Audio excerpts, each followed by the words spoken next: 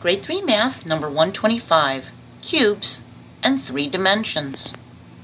For the last several videos, I have had these silly things here on the side of my board, a picture of a Rubik's Cube, some dice that are cubes, and a glass with ice cubes in them.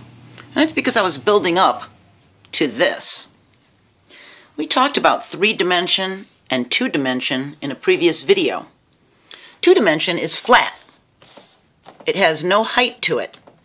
It's got a width and a length, but it's got no height. See, this 3D cube has height. See, it's casting a shadow. It's sticking out from the side of my board. See how you can see all the sides of it? So that's 3 dimensions. A chair or a table is 3 dimensions. A piece of paper is 2 dimensions. It's flat. So the parts of it are, you've got a base on top and a base on the bottom. There's a base up here and a base down here. And then each one of these sides are called a face. That's the face, that's the face, that's the face. And then I took some tape and glued the back face onto my dry erase board there. Hopefully I didn't ruin the board. So the base is the top and the bottom. There's 2 of them. Top and bottom, and the face is the sides. There's 4 of them.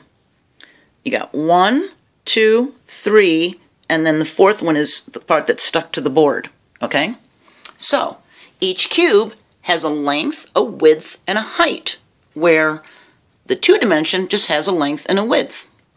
So this cube is 3 feet high, it's 2 feet wide, and 4 feet long. See? So with this 2D paper, we could say it's 2 inches this way or 2 inches that way, so it's a 4-inch square piece of paper.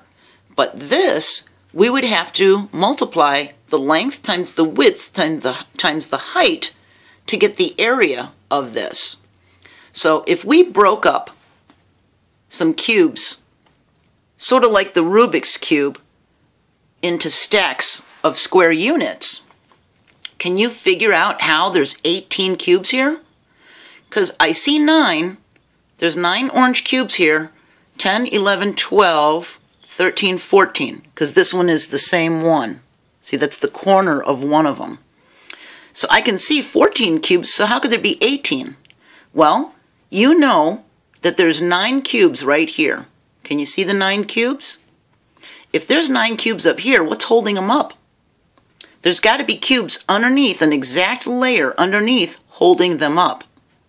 So there's 2 layers of 9. You just can't see them all. And 9 and 9 is 18. All right, so let's look at this one. There's a bunch of these little cubes, and they're stacked up right here, okay? There are 12.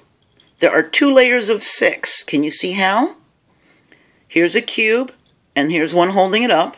Here's another cube, and another one holding it up. Here's another one and another one holding it up, and here and here and here and here. Here's one in the back corner. That's 11. So how can there be 12? Well, there's got to be one holding this one up that's back underneath here. So there's 2, 4, 6, 8, 10, 12 cubes. So just because you can't see them doesn't mean they're not there. All right?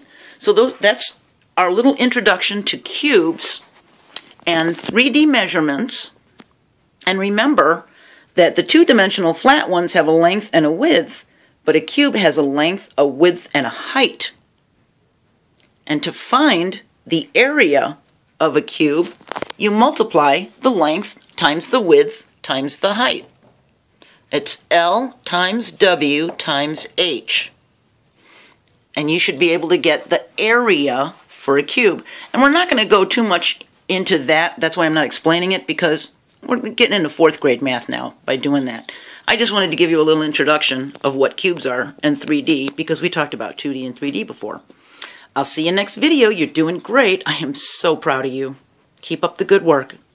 Bye.